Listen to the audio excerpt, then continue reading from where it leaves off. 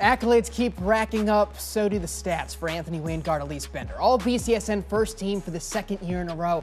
At halftime of her high school career, so far so good. NLL and District Player of the Year, averaging 17 points, 6 boards, 2 assists, and 2 steals per game, nearing 1,000 career points and valued beyond the box score.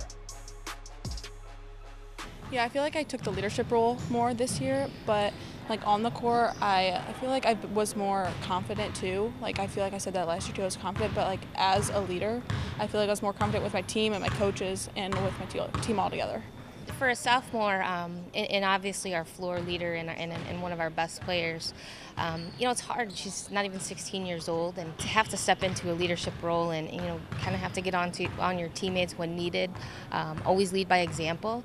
It's a tough thing to ask, and she embraced it, and she truly did take that role and expand upon it as the season progressed, which is a testament to a lot of our success last season. She's definitely a tough kid, very quiet.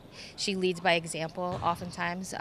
When she's on the bench, which isn't very often, she is vocal, but she is definitely one of those kids that you'll see grinding and getting some points in the paint, as well as rebounds, and just doing what she can to make sure that we're successful.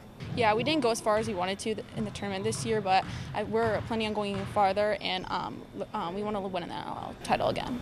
We talk a lot with Elise about the fact that her ceiling, we don't know what the limit is, and we're not going to set a limit because we want to see her get to the highest level that she possibly can get to.